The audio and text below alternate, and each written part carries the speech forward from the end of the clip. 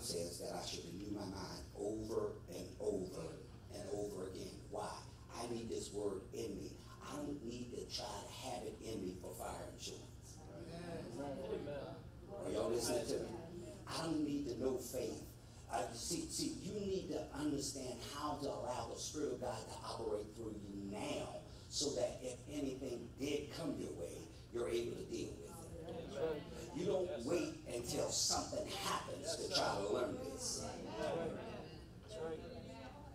I don't know about you, but when I went through school, cramming at the last minute was not the best time to get it in me. Somebody say amen.